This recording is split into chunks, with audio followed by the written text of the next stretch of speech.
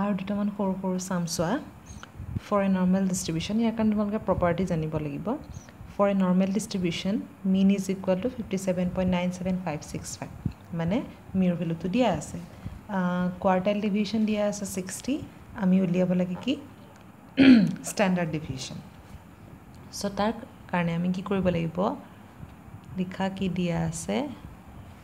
mu is equal to 57.97565 QD is equal to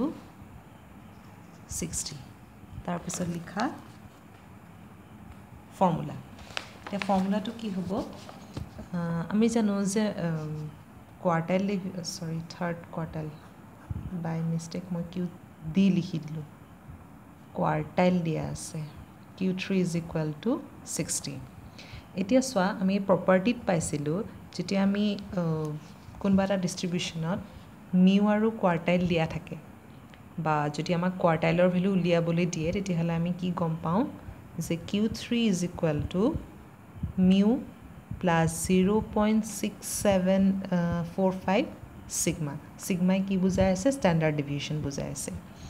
এতিয়া ইয়াত যদি এই ভ্যালু এই ফৰ্মুলাটো যদি আমি এই ভ্যালু গিটা বহুৱাই দিওঁ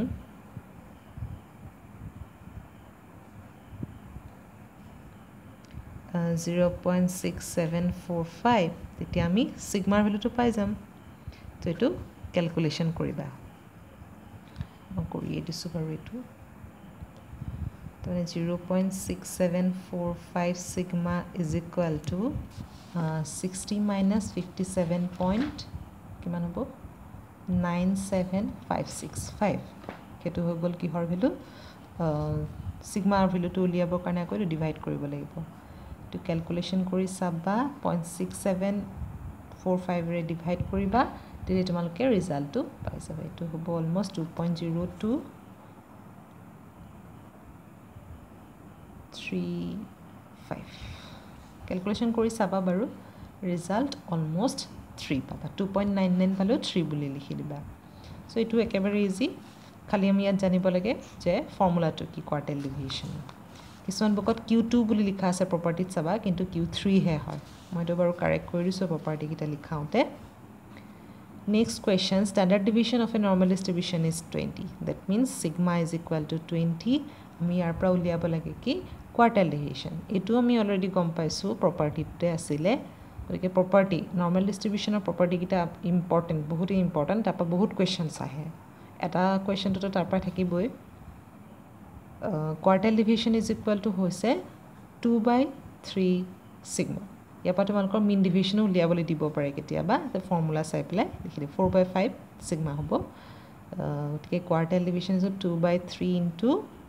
20 হৈ গল आंसर হ'ব 40/3 that means কিমান হ'ব 1.33 গলকে quartile deviation হৈ গল এটো তে আজিৰ কাৰণে তোমালোকৰ দুটা সাম দিলো এটা হৈছে এটো find probability of mu minus 1.96 sigma less than x less than this আৰু standard deviation টো দিয়া আছে normal distribution টো তাৰপৰা QD আৰু MD উলিয়াব লাগে এটা কৰি মোক দেখুৱাবা আৰু আগৰ তো এক নম্বৰটো কৰি দিছিলো 2 আৰু 3 তোমালোকে কৰি দেখুৱাব লাগিব এটো হৈ গল হোমৱৰ্ক টোটাল 4টা হোমৱৰ্ক আছে এটা সৰু সৰু ইমান টান নহয় গতিকে আজিৰ কাৰণে গুড বাই